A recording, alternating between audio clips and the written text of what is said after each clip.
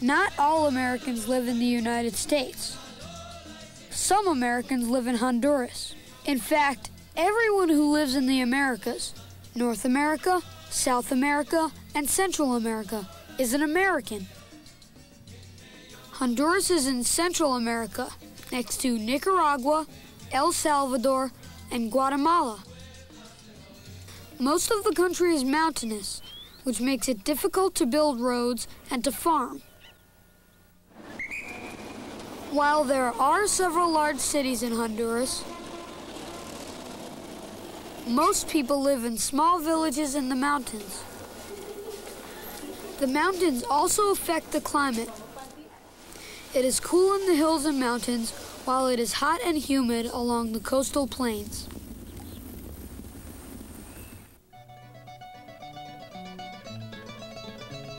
Mario Vasquez and his family are farmers. This is his mother, Candida, and his father, Don Gregorio. They live in the mountains in Semane. Nearly everyone in Semane is a campesino, or a farmer. Every morning, Mario gets up at 5:30 so that he can work on the farm before school. This year, his father gave him his very own plot of land. Mario is clearing the field to prepare for his first crop of corn. Mario says that the most important person in his life is his father, because he teaches him.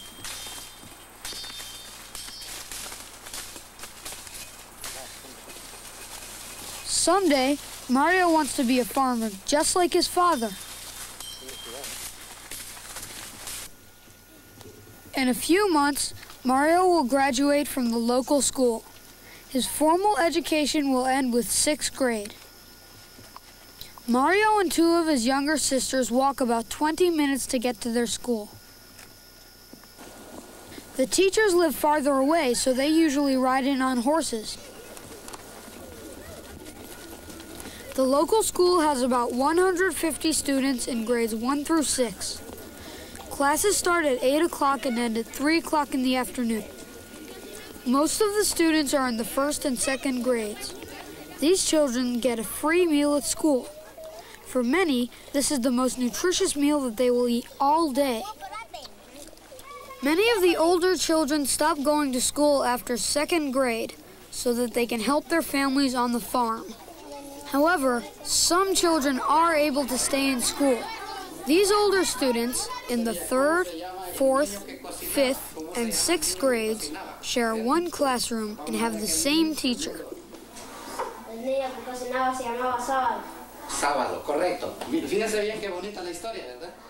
Magdalena works on the same lesson as her older brother, Mario. This is a reading class. The students are using new vocabulary words to describe the objects listed on the blackboard. They will then read these words in stories. Bueno, dijo sábado, gracias por permitirme ayudarte y quedarme a cenar con ustedes y con tu madre la semana. Un aplauso.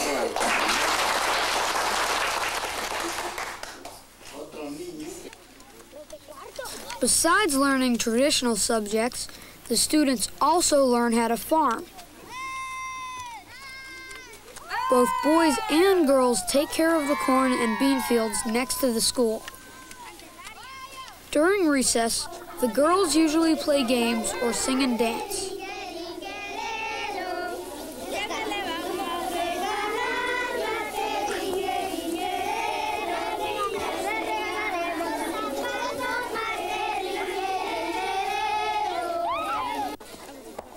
Most of the older boys play soccer.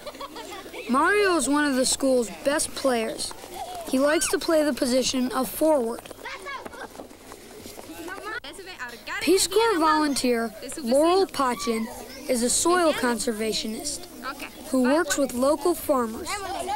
She lives near the school and loves to teach the children new games. Living in Semane is a daily adventure. I sort of expected to be going into an area where there wasn't any electricity and there's no running water here.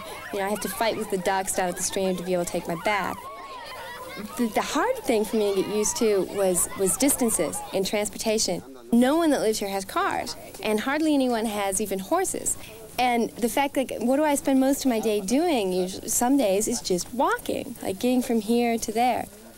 And Tsimane often feels sort of like the Wild Wild West. After work, Laurel likes to spend her free time with Mario's family. She usually helps his mother and 14-year-old sister, Confesora, in the kitchen. There is always corn to grind to make tortillas. Life is hard here. These people work all the time. Gregorio gets up at 3 o'clock in the morning. He's not kidding. And he goes out to the farm and he starts working. And then Canada, you know, she's usually boiling the corn and then washing it and then starting to grind it. And he's, you know, already out in the field. Working in the kitchen is just as hard as working out in the field. These women work from the moment they get up in the morning to the moment they go to sleep. It never stops.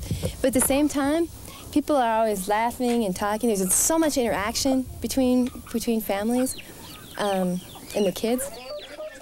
The older kids always help their mom and their dad with the younger ones, and everybody has their jobs in the farm. They really listen to one another. There's a real sense of unity, people helping one another.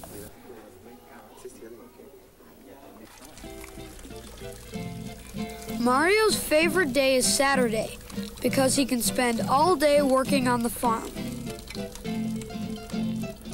Mario and his 16-year-old brother, Alejandro, help their father make dulce, or processed sugar. Alejandro puts sugarcane stalks in a sugar mill to squeeze out the juice.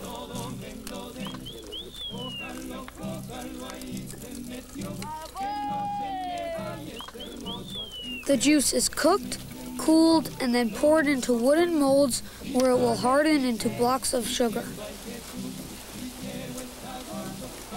Don Gregorio is the only campesino in Tsimane who makes dulce. It can be used to sweeten coffee and to make fruit preserves. Some people eat dulce like candy, and some women put it in bread to make it sweeter.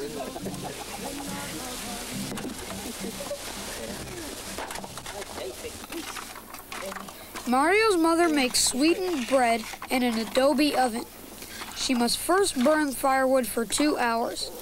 When it reaches the right temperature, she will put the pans of bread inside. It will then only take about 20 minutes to bake.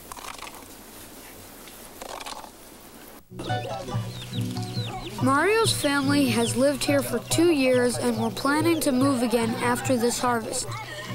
Traditionally, farmers cut down and burn areas in the forest and then use this cleared land for their crops. After several harvests, the fields can no longer be farmed because most of the nutrients in the soil have either washed away or been used up. Families then move to a new area in the forest where they start the cycle of slash and burn again. Laurel, Don Gregorio, and other farmers in Tsimane are developing techniques that put nutrients back in the soil. When farmers use soil conservation methods, they can then farm the same fields without having to move. Adapting new ways of farming takes time. Therefore, many campesinos still use slash and burn techniques so that they can grow enough food to feed their families. However, slash and burn farming, along with cattle grazing, firewood cutting, and unregulated logging, are destroying many forests in Honduras. There are many people working to solve the problems of deforestation throughout the country. Peace Corps volunteers Christine Turnbull and Drew Stoll are environmentalists and live along the northeastern coast. They help people here understand the problems caused by deforestation. They also work with Hondurans to help protect the tropical rainforests. A tropical rainforest, its life system is at different levels. You have the canopy, you have the mid-level, and then you have the ground floor where the mammals are and most of the insects. And so it's multi-layered, and a tropical rainforest is very important in Honduras because Hondurans get all of their drinking water from watersheds, from rivers, basically. And all these rivers come from forests that are in the mountains. Drew, Christine, and the community are working together to try to solve environmental problems. One of their most important projects has been helping the Honduran government establish a national park along the coast. This park is called Punta Sul and is the third largest protected area in Honduras. Throughout Punta Sul, there are many small villages, like this area called Miami Beach. The people who are already living here will be able to stay, but further development of the land will be controlled to protect the environment. San Juan is another town in Punta Sul. They are having their annual Patron Saints Day celebration. Most Hondurans are Roman Catholic and have a festival each year to honor their town's patron saint. The Hondurans who live here are called Garifuna, or Black Caribs. They are descendants of escaped African slaves who first lived on Caribbean islands and eventually settled along the Central American coast. Irene Randleman was a school teacher in Philadelphia and is now a Peace Corps volunteer teaching in several of the Garifuna schools. I would say to the students in the United States studying Central America and South America that there is a segment of history that needs to be included within the total history of Black history. The Garifuna. When I was in school, I never heard about the Garifuna. The Garifuna does have a culture, does have a history.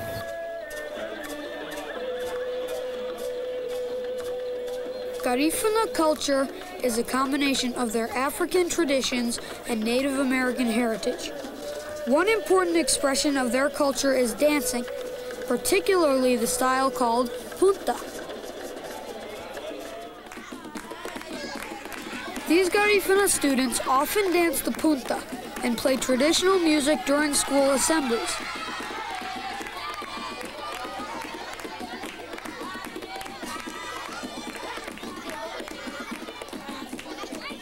While the Garifuna are concerned about losing their cultural identity to the Spanish majority, some of their traditions are influencing the rest of Honduras. Far from the Garifuna villages, the punta is a popular dance in cities.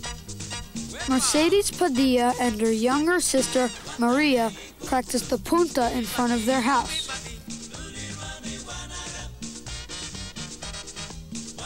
Mercedes is 10 years old and likes to dance. Someday, she wants to study ballet. 12 people in Mercedes' family live here, including several cousins. Her mother works at home, taking care of the large family. They live in San Pedro Sula. This city has become the business capital of Honduras. During the past century, many companies from the United States set up banana plantations in the surrounding fertile valley and coastal flatlands. The industry prospered and many people moved to the region to work on the banana plantations and for new businesses. In fact, San Pedro Sula has become the fastest growing city in Honduras.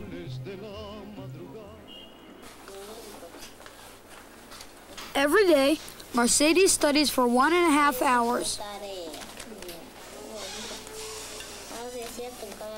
She hopes to be a teacher someday like her older sister.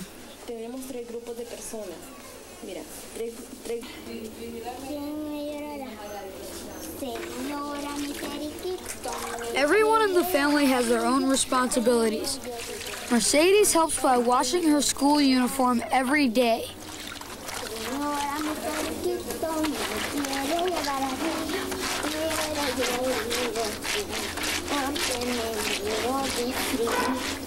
After the chores are done, children in the cities of Honduras enjoy many of the same things that children in the United States do.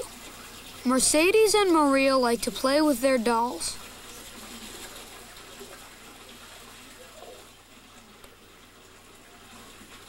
As in many families, the kitchen table is where everyone meets to talk about the day. This afternoon, Mercedes' cousin, Jessie, came home with some exciting news. With the help of Peace Corps volunteer Dana Messenger, Jessie and 14 other students have set up a real bank in their high school. Jessie is the bank manager. The student bank runs exactly like a big bank does, and it is a bank that is only for students. The students are able to go to the bank to deposit money and go to the bank and borrow money. There's even a credit card that is issued through the bank that they're able to use in their cafeteria. And the essence of the program is to allow these kids to make their own decisions. The day begins early for the Padilla family. Mercedes starts school at 7:30 in the morning during the coolest time of the day. Classes end at noon when it starts to get hot. All the students are responsible for taking care of the school grounds. While the girls sweep the breezeway, the boys cut the grass with machetes. Each class also cares for its own garden plot.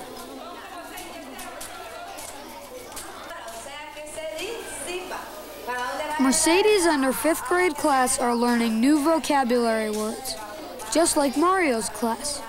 As the teacher gives them a new word, the students look it up in their dictionaries. Later, they will write their own stories using the new words. Mercedes, Mario, and all the children in Honduras are especially proud when they sing their country's national anthem at school.